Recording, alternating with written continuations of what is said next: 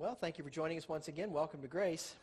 In our lesson today, we want to do, as I said earlier, pick it up where we left off in our previous session. And as most of you will recall, while Paul was in Troas with his traveling companion, Silas was a saint of the earthly kingdom promise. Paul had received the call to journey on into the region of Macedonia. It wasn't long after they had reached Philippi on that second journey that Paul and Silas were thrown into prison. So as you can see there on our map entitled The Four Journeys of Paul, and the one entitled Paul's Second Journey, he received the call in Troas. They journeyed on into Macedonia, into Philippi, and that's where Paul and Silas were thrown into prison. And it's as if the pitch black darkness of that room, dug deep within the rocks, had not been sufficiently unsettling to both men. They had their feet placed in stocks and their hands shackled. And this is for those watching it, this is a photo of the traditional site of Paul and Silas's imprisonment. Whether it's the actual site or not, but this is the site that's been recognized as the site that Paul would have been in prison.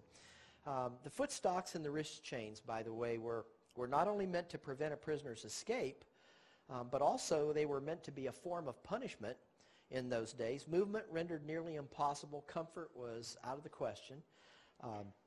And for what were those two men being punished, we could ask? Well, they were being punished for their belief and teaching that Jesus is the Messiah. Jesus is the Christ, the Son of the living God, that Israel had been promised, risen from the dead, that he's very much alive, having risen from the dead, and that God has granted to him all authority in heaven and in earth. They did not want to hear that in that day, and you can imagine how unnerving that situation might have been for Paul and Silas being thrown into that prison, a dark cell, and no movement permitted. Yet the Bible tells us that at midnight, both Paul and Silas prayed and sang praises unto God. Do you think they shared a common hope? That's a question I want you to think about this morning. Did they share a common hope? Because both men now, remember, Silas was a saint of the earthly kingdom promise. You see, in spite of their circumstance of the moment, they shared a common expectation. And that expectation was what the writer of the book to the Hebrews was talking about in Hebrews chapter 9, verses 27 and 28, where he stated, "And as it is appointed unto men once to die, but after this the judgment." This isn't the great white throne judgment being spoken of here.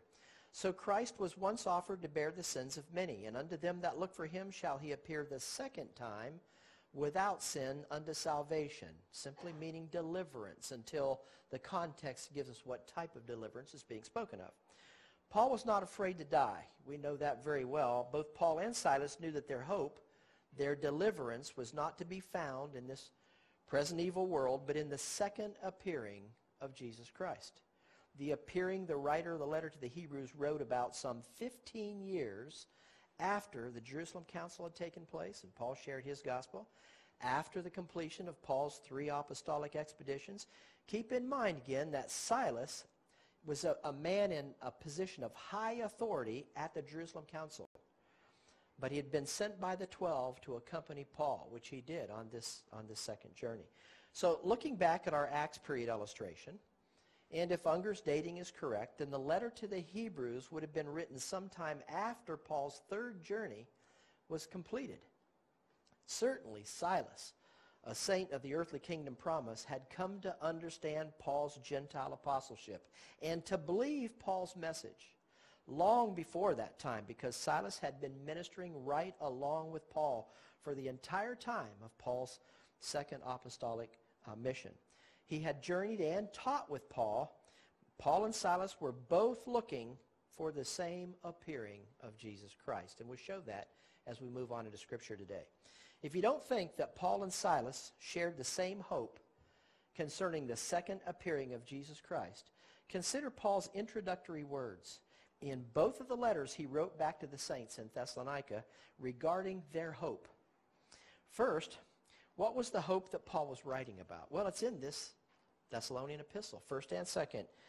Chapter 2, 1 Thessalonians chapter 2, verse 19, Paul wrote, "For what is our," now who's the "our" there? Who's with him?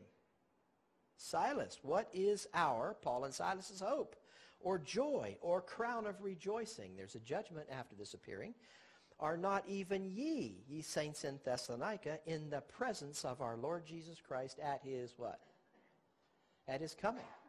Paul uses both words, coming and appearing, over and over. That the confident expectation of Paul and Silas was not only in their steadfast assurance that Jesus Christ would be making a second appearance, that he would come again, but also in the fact that the returning Christ would be bringing back with him all those who had previously died in Christ, according to Paul.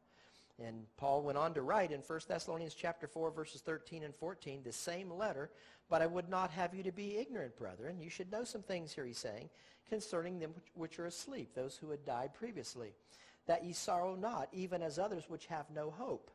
For if we believe that Jesus died and rose again, even so them which also sleep in Jesus, those believers, will God bring with him. How many? All of them. The question we might ask at this time is this. Did Silas, a circumcision saint of the earthly kingdom promise, share Paul's hope? The hope that Paul was writing about when he wrote about the appearing of Jesus Christ, who would be bringing back with him all those who had died in Christ. Did Silas have the hope of a different kind, of a separate appearing in mind? I don't believe so. I believe he had the same appearing in mind that Paul speaks about. The answer to that question, according to the evidence in this letter, is of course Silas was sharing Paul's hope. Proof of that is sitting in Paul's greetings. In both of the letters he wrote back to the saints in Thessalonica, to whom he was relaying the good news of this second appearance of Jesus Christ. Notice to whom Paul attributes his letter as he writes to these saints in Thessalonica, both in 1 Thessalonians chapter 1, verse 1, and in 2 Thessalonians chapter 1, verse 1. So he's addressing both letters from some people. Let's take a look.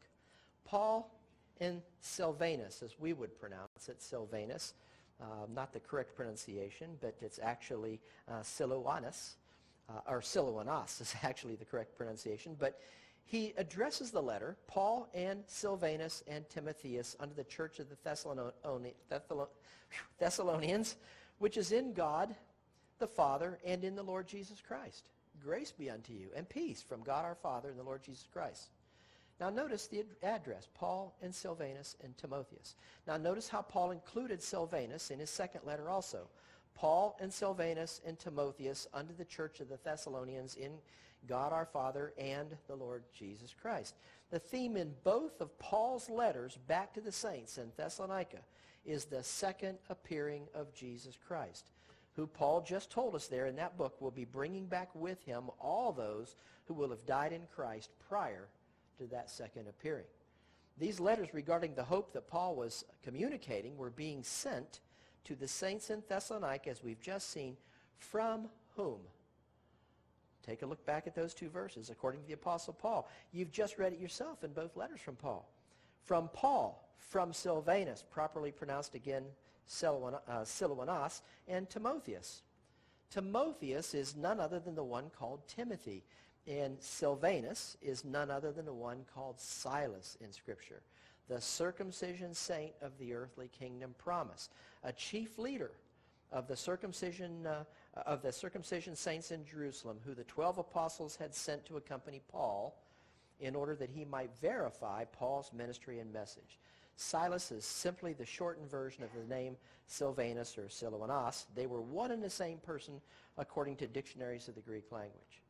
Do you suppose that Paul would be writing back to the saints at Thessalonica about the hope of Christ's second appearing, and how the hope of Paul and the hope of Silvanus or Silas was their appearance at that second appearing of Christ? The saints there in Thessalonica, and the good news that Christ would be bringing back with him at that appearing all those who had died in faith, and then address his letters about that hope as coming from himself and Silas and Timothy, unless all three of those men of God had been sharing the common hope that Paul was writing about in those letters. Paul didn't leave Silas out when it came to the hope that he was sharing. He was relaying to the saints in Thessalonica a hope, and he included Silas. We just witnessed that. Paul and Silas were both looking for the same appearing of Jesus Christ. The epistle entitled 1 Peter was written during the same time frame as the epistle to the Hebrews, and that would have been after the conclusion of Paul's third apostolic mission. This would have been at least 10 years after the conclusion of his second journey with Silas, and some 15 plus years after the imprisonment of Paul and Silas at Philippi. Silas had known Paul's message for many years when this letter from Peter was written to the circumcision saints scattered abroad. Listen to Peter in 1 Peter chapter 1, verse 7.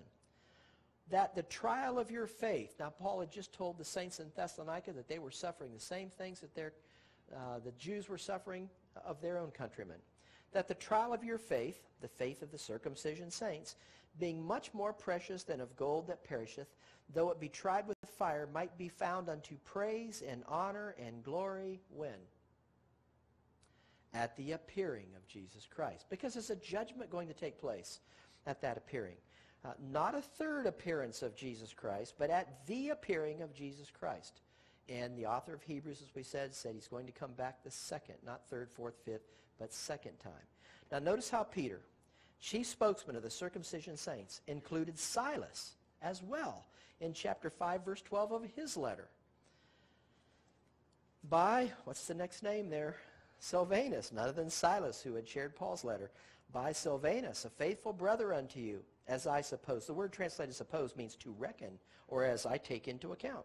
I have written briefly, exhorting and testifying that this is the true grace of God, wherein ye saints of the circumcision, saints of the earthly kingdom promise, stand. So it shouldn't catch us by surprise that both Peter and Paul taught about the deliverance at the appearing of Jesus Christ, when writing to the saints who had been undergoing that extreme persecution for their faith in the gospel of God.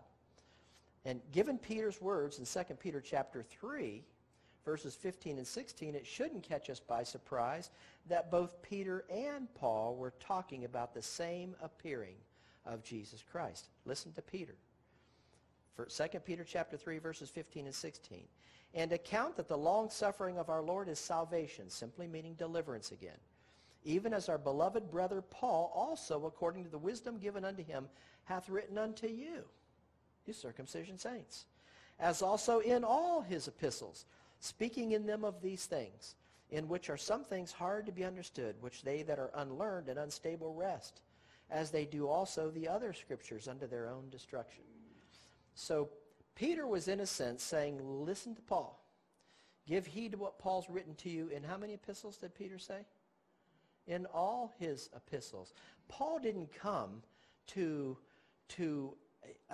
take away something and add something different and leave something else in place, I should say that. He came to add to those saints.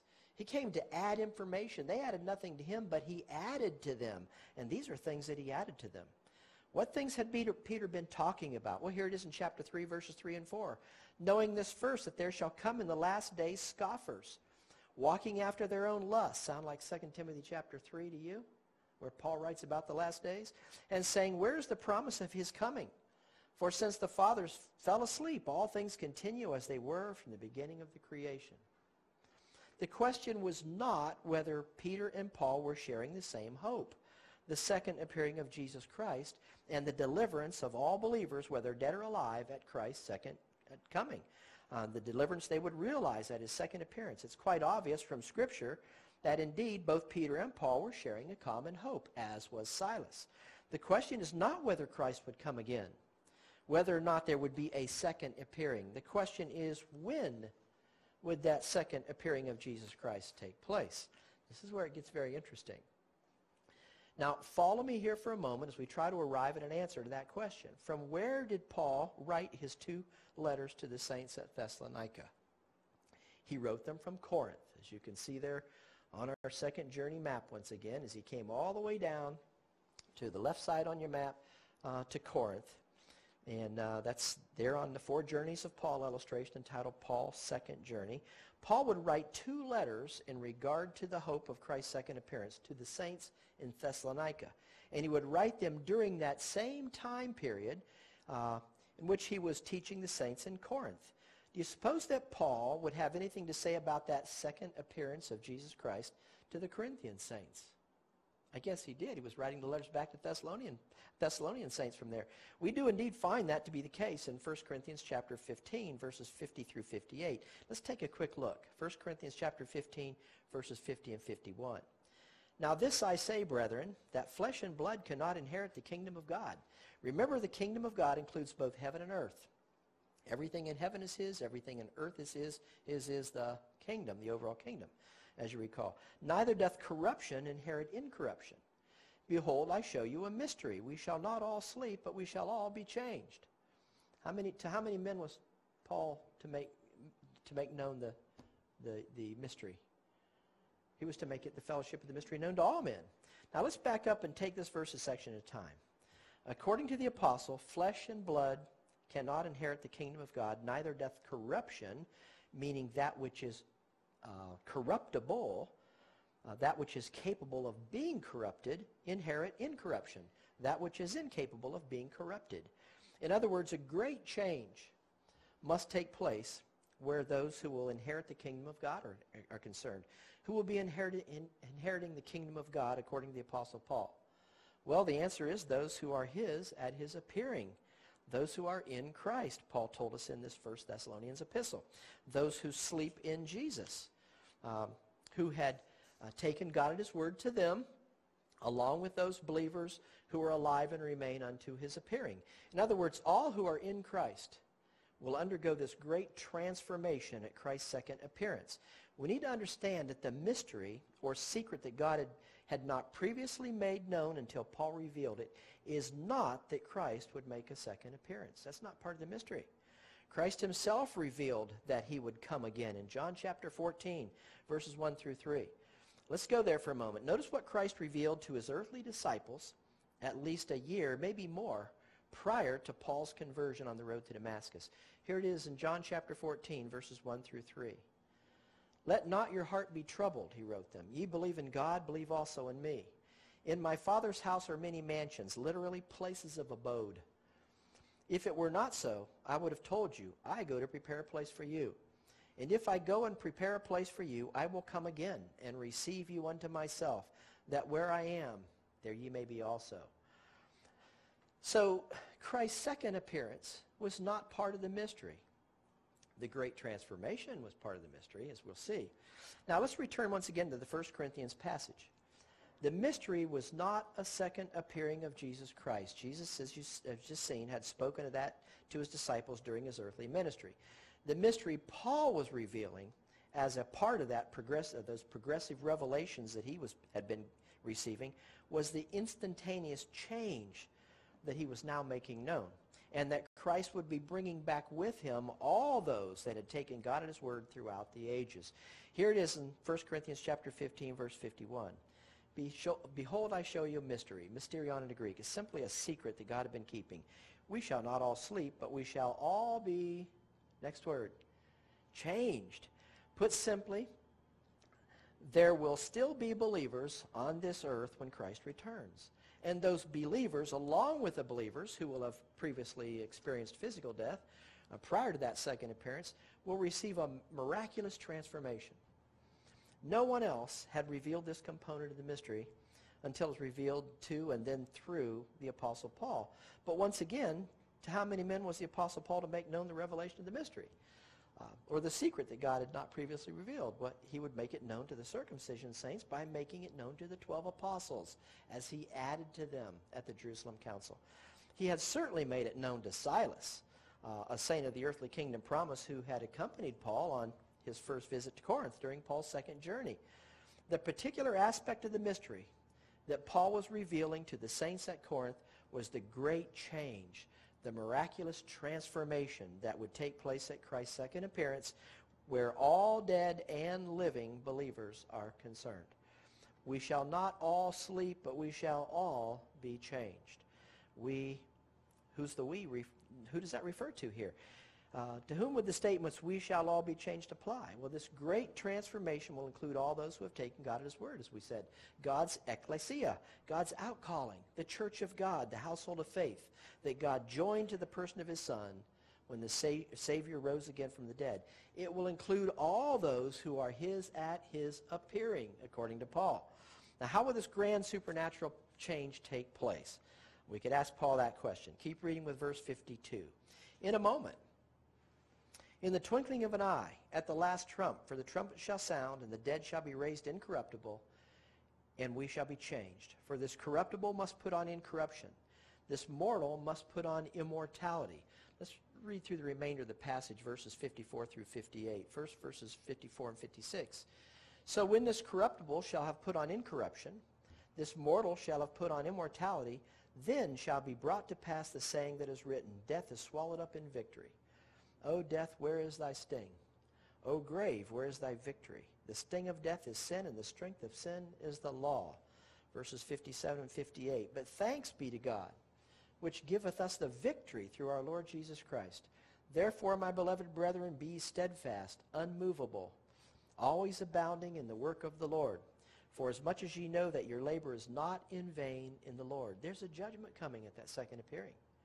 And it's not the great white throne judgment at the second appearing. There is a judgment seat of Christ that will take place at that second appearing. Paul reminded Timothy in Timothy chapter 4, verse 1, that the Lord Jesus would judge the living and the dead at his appearing and his kingdom. This judgment will be nothing more than the judgment seat of Christ, as I just said, where all believers will either be rewarded for their work of faith, their labor of love, their patience of hope, or suffer the loss of those rewards, as Paul stated earlier in the same epistle that he sent to the saints in Corinth. This is the same judgment Peter was referring to when he said that the trial of your faith, the same trial the saints in Thessalonica were undergoing, being much more precious than gold that perisheth, though it be tried with fire, might be found unto praise and honor and glory at the appearing of Jesus Christ. But again, the question begs to be answered. When would Christ's appearing, the transformation of believers, and the catching up of all believers take place? Paul just told us in 1 Corinthians chapter 15, verse 52, that it would take place at the last trump. But that in itself doesn't tell us a whole lot, does it? As people all over the board try to describe when that last trump will be and what it's all about. Is there anything else in Scripture where we might glean more information as to the timing of the second appearing of Jesus Christ and the catching up of the saints to be with the Lord in the air? Is there anything else we can look at? For the answer to that question, let's move forward to Paul's second letter to the saints in Thessalonica and see if we can discover the problem those saints were having and why Paul had to refresh their minds as to the hope of the saints regarding that appearing of Jesus Christ and their being caught up together with their loved ones who Christ would be bringing back with him. Watch as Paul identifies the problem in Thessalonica in chapter 2 of his second letter, beginning with verse 1. Now we, who was Paul referring to? We, Paul, Silas, and Timothy, those he addressed this letter from, beseech you, brethren, by the coming of our Lord Jesus Christ and by our gathering together unto him, that ye be not soon shaken in mind or be troubled, neither by spirit nor by word nor by letter as from us, as that the day of Christ is at hand. Bible scholars make a lot of the fact that the day of Christ is only used a few times, and it's really talking about that reunion. And the day of the Lord's used more for judgment. But why are they used there almost interchangeably? Well, we'll see. Apparently, at least some, if not many of the saints in Thessalonica had begun to worry that the day of the Lord had arrived. It was right at their doorstep. Why would the arrival of the day of Christ cause these saints to be troubled and shaken in mind? Now ponder it for a moment.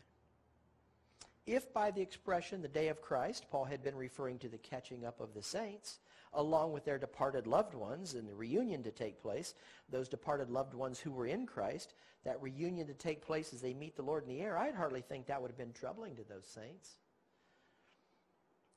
Why would what has come to be called the rapture of the outcalling be something that would rattle their minds, cause them to be troubled in spirit? With the persecution these saints had been experiencing, far more persecution than you or I have ever had to undergo, and we're looking forward to the rapture, are we not? Do I see any heads?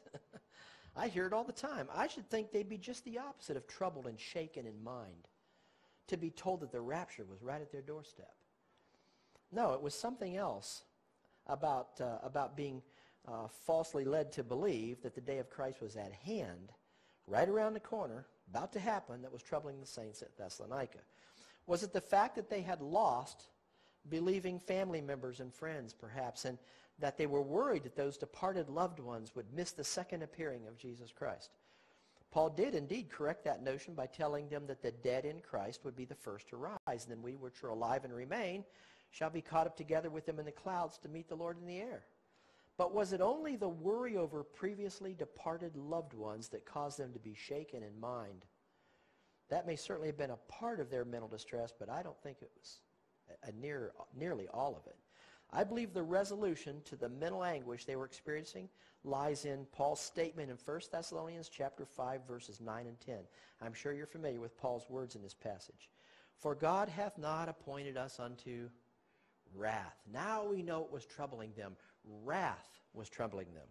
But to obtain salvation, deliverance from the wrath to come at the second appearing by our Lord Jesus Christ, who died for us, that whether we wake or sleep, we should live together with him.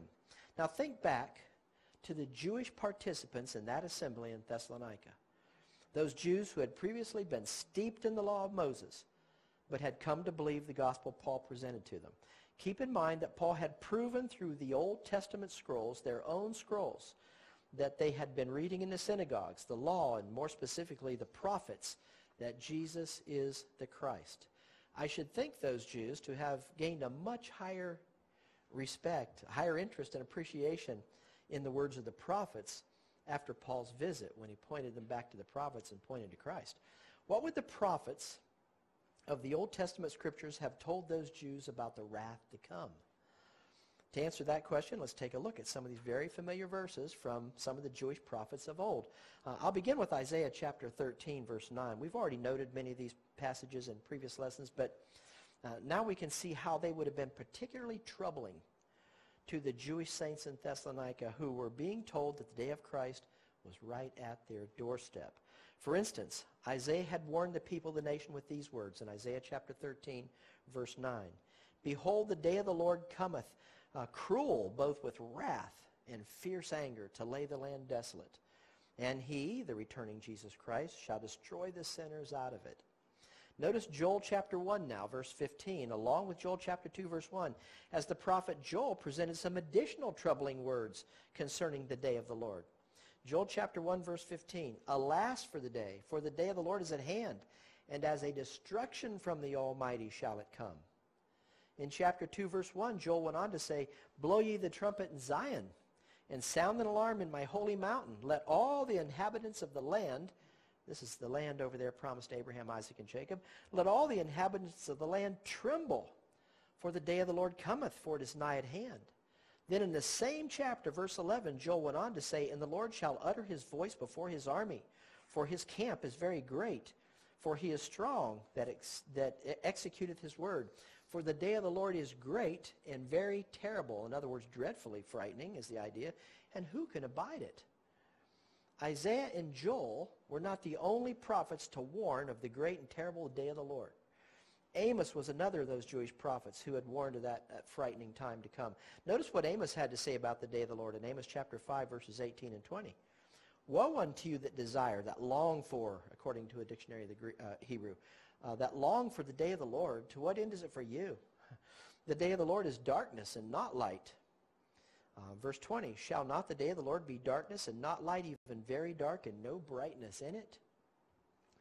What the prophets were describing is what could rightly be called the day of the Lord's purging and avenging wrath on this earth. We've watched them describe that time when all the nations of the earth will be gathered together against Jerusalem for what has been called the Battle of Armageddon, that will take place at the close of the 7-year period of tribulation. The prophet Zechariah also told this dark and foreboding day. Notice his words in Zechariah chapter 14, verse 2. For I will gather all nations against Jerusalem to battle, and the city shall be taken, and the houses rifled, and the women ravished, and half of the city shall go forth into captivity. You want to be left behind. If you were a Jew, when this day appears and you were in the land, you'd want to be left behind. And the residue of the people shall not be cut off from the city. They'll be permitted to remain in the city. According to the prophets, there will be great devastation in the land of Judea when this great and terrible day of the Lord arrives. In fact, it will take the return of Jesus Christ to put an end to that. Just as he had done with their faithful forefathers in time past, God will once again be allowing the enemies of the now Lo Ami nation to act as the agents of his punishment against that nation, prior to God judging those enemies themselves, according to Scripture. This punishment is none other than the wrath sitting in the final installment of the wrath the nation refusing to make their law failure confession had been promised back in Leviticus chapter 26. The culminating battle to take place in connection with this pouring out of God's wrath is known as the Battle of Armageddon. This will be a battle like no other battle ever fought on planet Earth. It will be a battle of epic proportions, according to Scripture. It could rightly be called the grand finale, if you want to think of it in those terms. The grand finale where the wrath of God against a Christ-rejecting world is concerned. This is the wrath, once again, that is sitting at the very bottom of Israel's fifth and final bucket of wrath, spelled out in the 70 weeks of years prophecy that Gabriel revealed to Daniel. The Battle of Armageddon will simply be, as I said, the culmination, the concluding portion of the 7 years remaining in the fifth and final bucket of wrath. Keep in mind what Christ had said concerning this great and terrible day of the Lord. He had warned them of what would be occurring at that time in Luke chapter 21, at that time, in Luke chapter 21, verse 26. Men's hearts failing them for fear and for looking after those things which are coming on the earth. For the powers of heaven shall be shaken. It won't just be the earth that will be impacted when this day takes place. The prophet Isaiah had proclaimed the same calamity to come in Isaiah chapter 13, verse 13. Catch this. Therefore I will shake the heavens, and the earth shall remove out of her place in the wrath of the Lord of hosts and in the day of his fierce anger. This will be a time such as never has been on earth, never will be again. Now let's bring it full circle. If you were Jewish by heritage in Paul's day, a Jew from the synagogue in Thessalonica who had come to believe Paul's gospel, in that he had proven Christ's identity by way of your nation's prophets. And then someone came along teaching that the great and terrible day of the Lord's purging and avenging wrath had actually arrived and was sitting right on your doorstep. Would you not have the tendency to be just a bit troubled and shaken in mind? I think that would rattle our cages quite a bit. We can only imagine how rattled the minds of the Jewish believers at Thessalonica had become when hearing this teaching. Now add to their troubling thoughts the fact that there were teachers at that time who were also teaching that there is no bodily resurrection from the dead. You'll recall that Paul wrote his letter back to Thessalonica once again from Corinth. And notice in 1 Corinthians chapter 15, verse 12, what was being taught by some in the assembly at Corinth while Paul was writing his letter back to Thessalonica. Now, if Christ be preached that he rose from the dead, Paul had been preaching that very thing, how say some among you that there is no resurrection of the dead? There we are. Okay. Do you now see why Paul included the reality of a bodily resurrection from the dead to the saints in Thessalonica? Some of whom had already begun to believe the day of God's purging and avenging wrath had finally arrived. Let's return to Paul's second letter, where he began to clear up some of the what we might call misconception, confusion that had been troubling the saints of the assembly there. We'll return to 2 Thessalonians chapter 2, verses 3 and 4 for this. Let no man deceive you by any means. In other words, the day of the Lord's purging and avenging wrath has not arrived. Armageddon is not at your doorstep. No matter what some are saying, Paul was telling them. You are not experiencing the beginnings of this final conflict. You are not experiencing the wrath of God. That's what Paul's telling them. For that day shall not come except there come a falling away first, and that man of sin be revealed, the son of perdition, who opposeth and exalteth himself above all that is called God, or that is worshipped, so that he as God sitteth in the temple of God, showing himself that he is God. Let's quickly look at that term translated falling away. I know how it's often interpreted, and we're told to believe it, but let's take a closer look at the term falling away. It's the Greek word apostasia. The word apostasia simply means a departure. We use it, apostasy, in the English language as a departure from truth, and that will indeed be the case. in the latter days. But it means more than that here because it's linked to something directly. Now, don't immediately think Paul's speaking of the rapture of God's people at this point, because that is not the case. Paul's going to explain this particular departure as we continue in the text. The departure spoken of by Paul here in 2 Thessalonians chapter 3 is directly related to the words that immediately follow the expression of falling away first. What did Paul say right after he said a falling away first? He said, and the man of sin be revealed. That man of sin being the son of perdition, who opposeth and exalteth himself above all that is called God, showing himself that he is God. The word translated revealed is the Greek apokalypto, which means uncovered. The dictionary of the Greek defines apokalypto as to lay open what had previously been veiled or covered up, hidden. In other words, until this uncovering, this revealing of his true identity takes place, the man of sin will have been operating for a time apart from being recognized as the one the Bible identifies as the man of sin, the son of perdition, the one we call the Antichrist. No one will have realized the true identity of this person until the falling away, the departure, takes place. While he will have been on the scene as a great world leader, his true identity will not be exposed, I should say, until the falling away occurs, as Paul just told us. Now stay with us here. When will his true identity be made known? We know the falling away has to occur first. The departure has to take place first, and then he'll be revealed for who he truly is.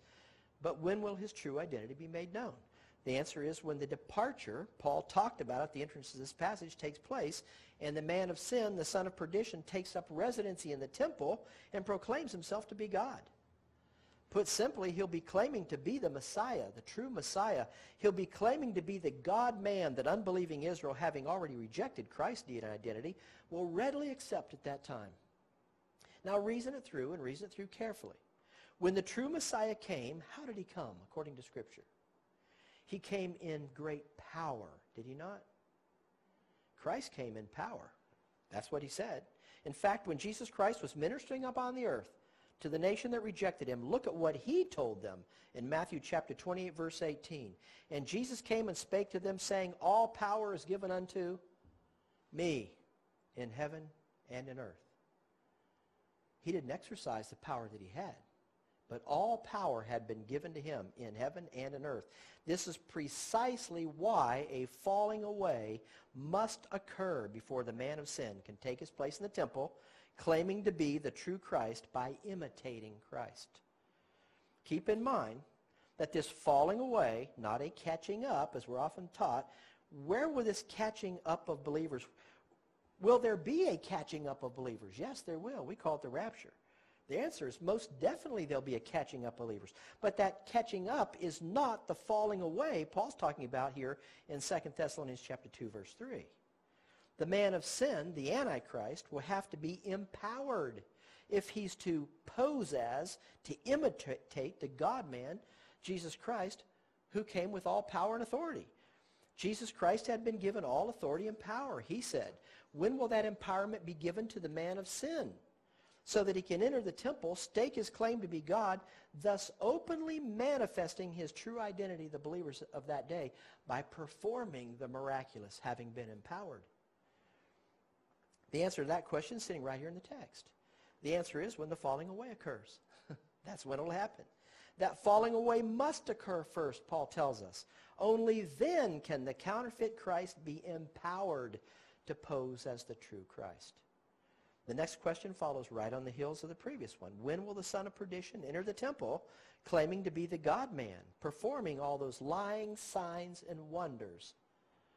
According to the book of the Revelation, that will take place midway through the final 7 years of Israel's fifth and final bucket of wrath. Let's go to the book of the Revelation to see when it is that Satan, Paul calls him the dragon, will empower the man of sin, the Antichrist. Here it is in Revelation chapter 13, beginning with verse 2.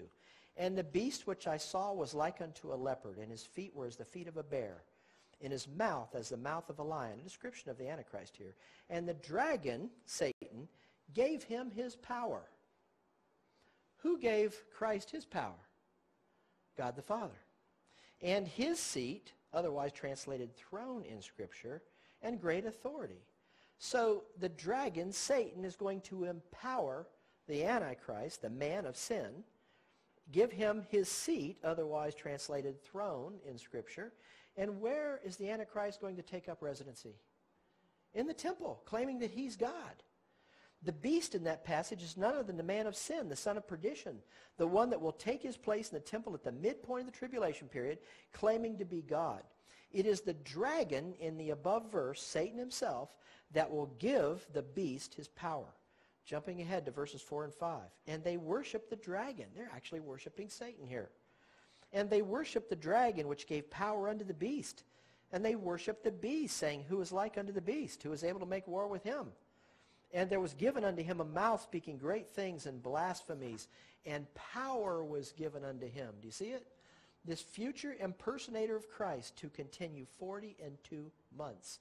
So when was power given to him? If it was given to him to continue 42 months, midway through the tribulation period. And he's going to take his place in the temple at that point. In other words, the dragon will empower the beast for the final 3.5 years of the 7-year tribulation period. This is the only way that the man of sin will be able to mimic the true Christ. He must be empowered to sit in the temple and convince people that he is Christ returned. The next question is, why will the dragon empower the beast at the midpoint of the tribulation period and not previous to that time? The answer to that question is because Satan will have to indwell the man of sin in order to empower the Antichrist to perform the miracles that he'll be performing. Return with me to 2 Thessalonians chapter 2, verses 8 and 9. And then, after the falling away occurs, after the departure takes place, shall that wicked, that man of sin, the false Christ, be revealed, whom the Lord shall consume with the spirit of his mouth and shall destroy with the brightness of his coming. Even him whose coming is after the working of Satan. Do you see it? With all power and signs and lying wonders. Indwelt by Satan himself, the Antichrist will be able to perform all signs and lying wonders. They will be miraculous events. But the power will not be the God of Abraham, Isaac, and Jacob. Their power will come from Satan himself, as he, most scholars agree, indwells the Antichrist at that time. Put simply, when the Antichrist takes his place in the temple, he'll be operating through the empowerment of Satan himself. But in order for that empowerment to take place, the Antichrist will have to be indwelt by Satan. When will that indwelling take place? That indwelling of the Antichrist by Satan himself cannot take place until Satan is cast out of heaven and down to the earth.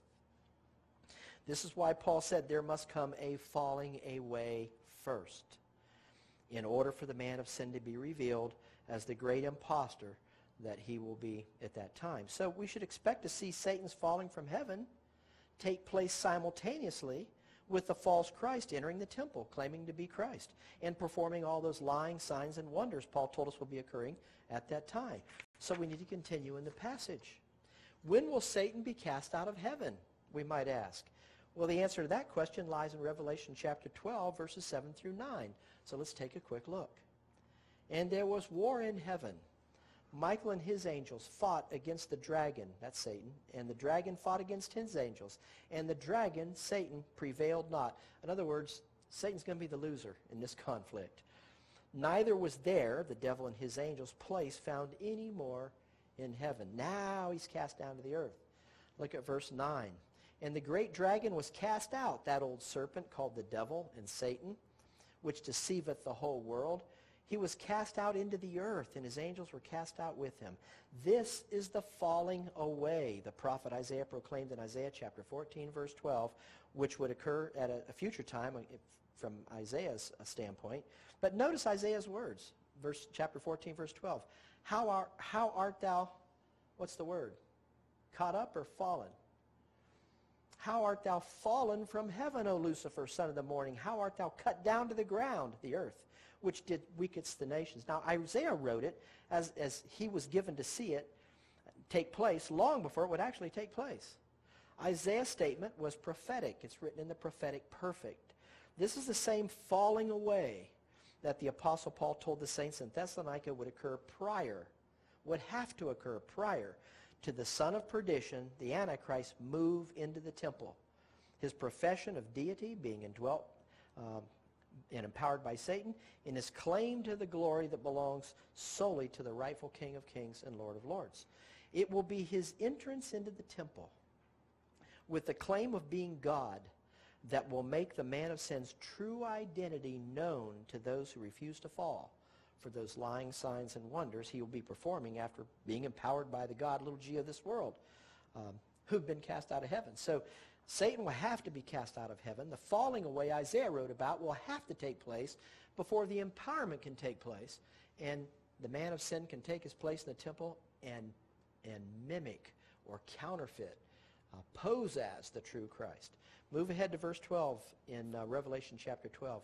Therefore rejoice, ye heavens, and ye that dwell in them, an obvious reference to the angelic beings who refuse to follow Satan in his attempt to be like the Most High God. Woe to the inhabitants of the earth and of the sea, for the devil is come down unto you, having great wrath, because he knoweth that he hath but a short time. You see why he indwells the man of sin, the son of perdition? To imitate God, and to imitate Christ rather, and to sit in that temple doing those lying signs and wonders. You can now see Satan's motivation for indwelling and empowering the Antichrist midway through the tribulation period. That falling away or forced departure from the stellar heavens taken place. Continuing with verses 13 and 14. And when the dragon, Satan, saw that he was cast unto the earth, he persecuted the woman who brought forth the man-child. Anybody make a guess as to who he's going to be persecuting when that day takes place? The woman is a reference to the people of Israel. The woman's man-child is a reference to Jesus Christ, who was of the seed of Abraham, the tribe of Judah, the line of David. And to the woman were given 2 wings of a great eagle. Now that doesn't mean that there's going to be an airline in that day named Eagle, or that America is going to send a couple jetliners over there and take them all away, that she might fly into the wilderness, into her place where she is nourished for a time and times and a half a time. Who's doing the math? What's time times and a half a time? 3.5 years of the tribulation period. From the face of the serpent. And when the dragon saw that he was cast unto the earth, he persecuted the woman which brought forth the man-child. Satan's efforts will be focused against the Jewish people who will not be willing to accept his agent, the Antichrist, as being their true Messiah. And Satan will be operating through the man of sin that he's indwelt. The realm to which Satan will be confined after being cast out of heaven is the earthly realm. And it was to Abraham and his seed that God promised the land that had been the former location of God's throne room, according to Scripture. God called it his house, Bethel. So Satan will be bent on claiming that territory for himself. Or you can see the conflict that's been taking place in that land from day one. When the Christ impersonator moves into the temple in Jerusalem, having been indwelt by the dragon, Satan, he will demand that he be worshipped as God. Naturally, he'll want to do away with Jewish people who refuse to fall for his I am God masquerade. I'm sure many of you recall Christ's words in Matthew chapter 24, where Christ gave his disciples the warning to flee to the mountains when they see the abomination of desolation standing in the holy place. Now, let's move back to 2 Thessalonians chapter 2 and continue with Paul's words to the saints in the assembly there who were being misled into thinking that the day of the Lord's purging and avenging wrath, Armageddon, was at their doorstep. Paul had just told them that there would have to be a falling away first. Satan would have to be cast out of heaven in order to indwell the man of sin, thus empowering the man of sin to impersonate the Lord Jesus Christ and attack the Jewish saints. But they were suffering great persecution. Can you see how they may have been misled and easily misled into thinking, it's here right now. It's here right now. That's what this persecution we're undergoing is all about. What has been keeping that indwelling and that empowerment from occurring, we might ask? Why hasn't it occurred already? What's keeping it from occurring? Obviously, that's tied directly to Satan being cast out of heaven. This brings us to verses 5 through 7. So let's keep reading. Remember ye not that when I was with you, I told you these things? These things wouldn't catch these saints in Thessalonica as though a thief in the night had snuck up on them, because Paul had already told them about these things. And now ye know what withholdeth, that he, the false Christ, might be revealed in his time. For the mystery of iniquity doth already work, only he who now letteth will let until he be taken out of the way. Now, how are we commonly taught? The rapture, right? The key words in these three short sentences are the words withholdeth, letteth, and let. Why are they key words, someone might ask? Well, they are key words because they are all the very same word in the Greek. And they are directly related to the falling away, the casting of Satan down to the earth, the taken out of the way expression that Paul just used. It's the word kateko. And kateko has nothing whatsoever to do with the ecclesia of God, the church of God, the household of faith, being a force capable of keeping the Antichrist from being manifested on planet Earth for who he truly is.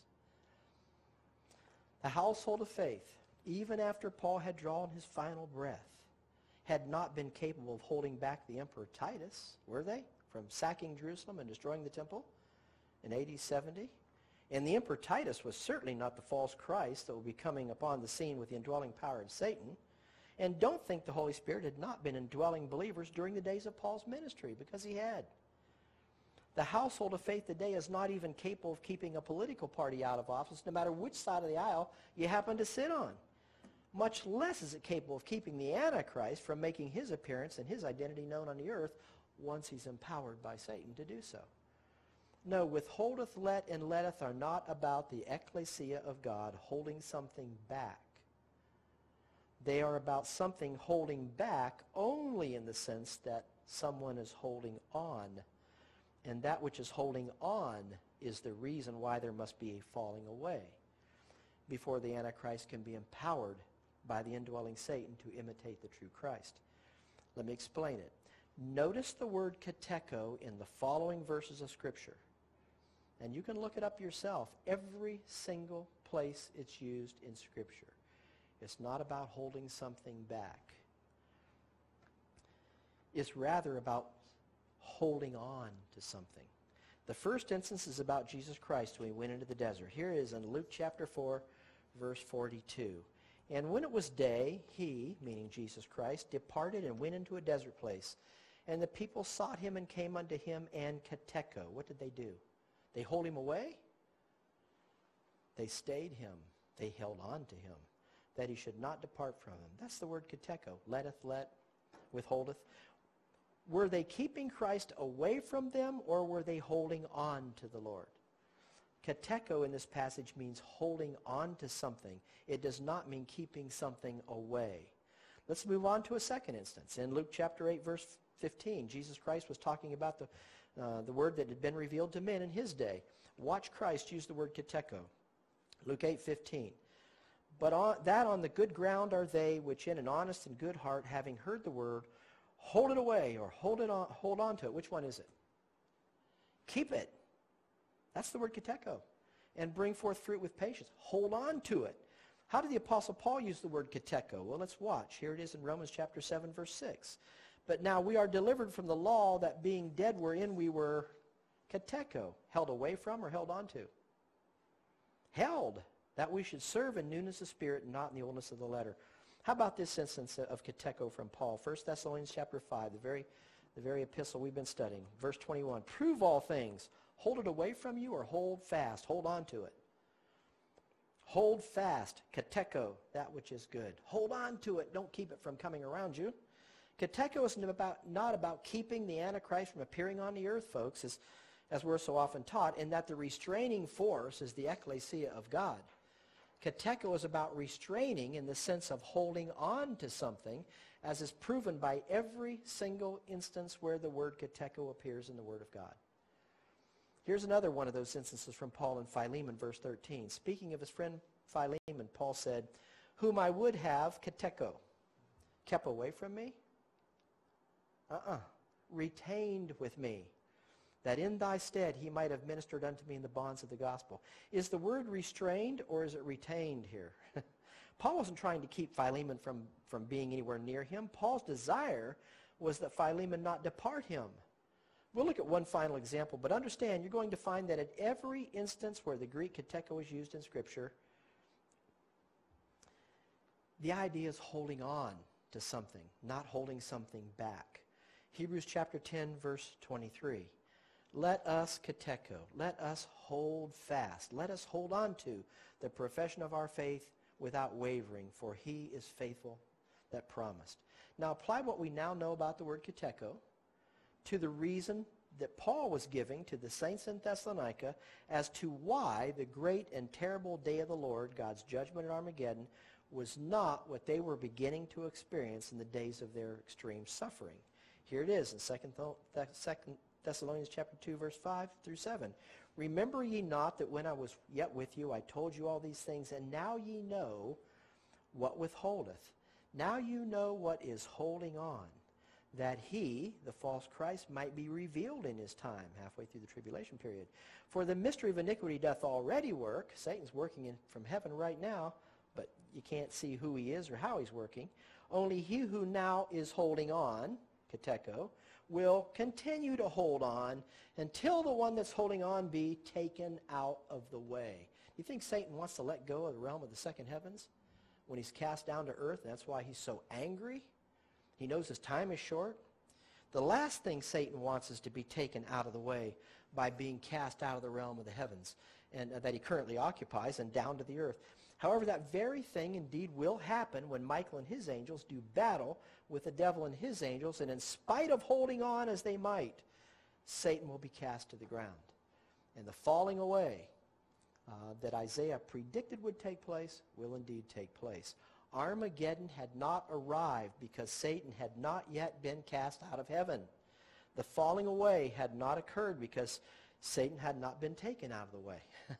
Therefore, the man of sin, the greatest identity thief to ever be known on this planet, the greatest impostor, had not yet taken up residency in the temple in Jerusalem with his claim to be God. But this is the important part. When Jesus Christ does make his second appearance, he will come in the air, the Bible tells us. And those who have taken God at his word throughout the ages and have died prior to that time, Christ will be bringing back with him at that second appearance, Paul tells us. Those who are alive and remain will be instantaneously transformed and caught up together with him in the clouds to meet the Lord in the air.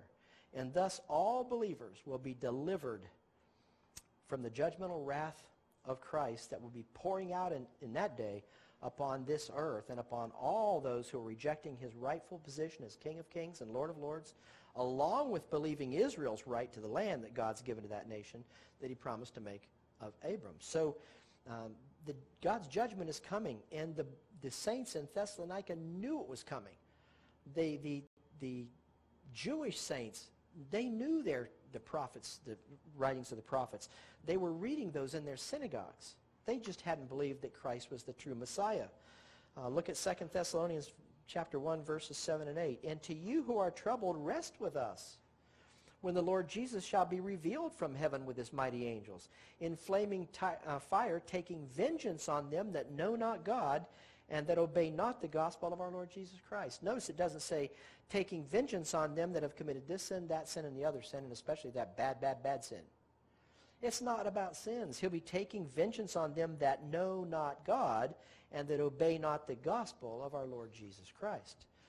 Let's move to verses 9 and 10 very quickly. Who shall be punished with everlasting destruction from the presence of the Lord and from the glory of his power, when he shall come to be glorified in his saints and to be admired in all them that believe, because our testimony among you was believed in that day. The saints in Thessalonica had been troubled because they had known that Armageddon would go hand in hand with Christ's second appearance. But where will believers be when God's purging and avenging wrath is poured out upon the Christ rejectors of this world? We will have been caught up together to meet the Lord in the air. How much prior to the display of the Lord's purging and avenging wrath will believers be caught up into the clouds to be with the Lord? We're not told. We're not told. And there's nowhere you can go in Scripture to find it because it isn't sitting there. However, what more comforting words could the saints of Thessalonica have heard from Paul and Silas and Timothy than those he wrote in 1 Thessalonians chapter 5, verses 9 through 11? For God hath not appointed us unto, what? Wrath, but to obtain salvation, deliverance from his wrath to come, by our Lord Jesus Christ, who died for us, that whether we wake or sleep, we should live together with him. Wherefore, comfort yourselves together and edify one another, even as also ye do. Before the Lord pours out his wrath on this planet, believers are going to be protected. Believers are going to be caught up off of this planet before that wrath is poured out. If you want to say that's 7 years prior to the wrath, have at it. I certainly hope it is. But we're not told. We're simply not told in Scripture. The verse letteth, let, and let, and the falling away have been interpreted to lead us to believe that we know exactly when it'll be, and it's going to be 7 years prior to the tribulation period. We're not told that. I certainly hope it is. But we're not told that in Scripture. We're not given any evidence as to when it would come. Paul thought that day, hoped for that day in his day. So it would come like that. And that's why Paul tells us, watch. He told these saints in Thessalonica, watch. Be ready, watch. So we don't know what time it's going to come, but it'll come in a moment, in the twinkling of an eye, we'll be changed and caught up together in the air with all those departed loved ones who were in Christ before us. And that would be everybody in God's household of faith, the church of God.